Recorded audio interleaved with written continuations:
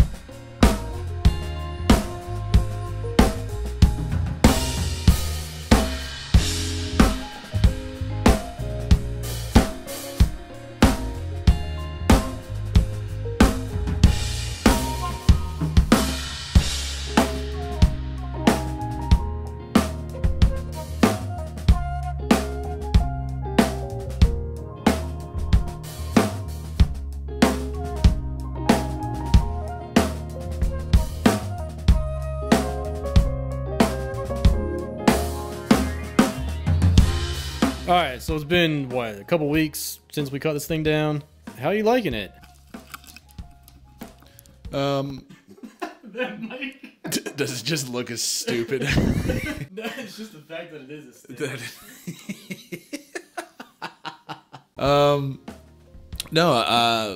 you know, I was a little hesitant at first just because I've played 18s, 22x18 for the length of my drumming life, so I kind of wanted to do something different. And you know, a lot of the kits that I'm seeing nowadays have shorter kicks, so I was like, you know what, let's just try something different. So when we cut it down to a 13, or like almost a 13, it was a little scary, but after getting kind of acclimated of kind of losing like the boom of it in the room, I've really kind of grown accustomed to it. So now the other kits that I play that have an 18-inch kick drum, I'm not super keen on it. I really like the punch of it, the response of it. It's a lot easier to kind of feel when you're really digging into the drum, especially when you're doing doubles.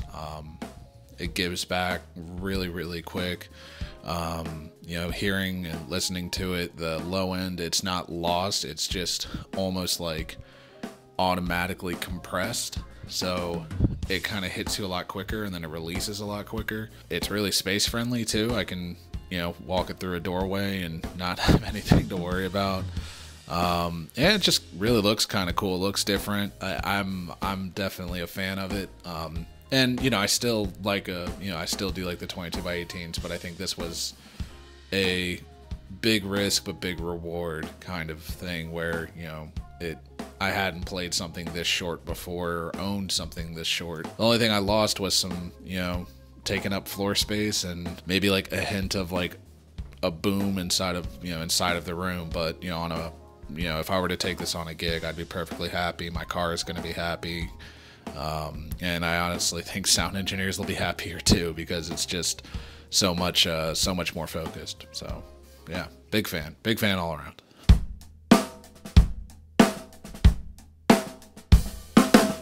Now, what sounds better, the bass drum or that snare? Oh, this snare right here? Yes, that snare. This snare. Oh, well, this snare it was purchased the same day that this was set up to be slaughtered. This is probably tied for my favorite snare drum I own, my other being a Black Beauty, but David is a dope for letting me buy it from him.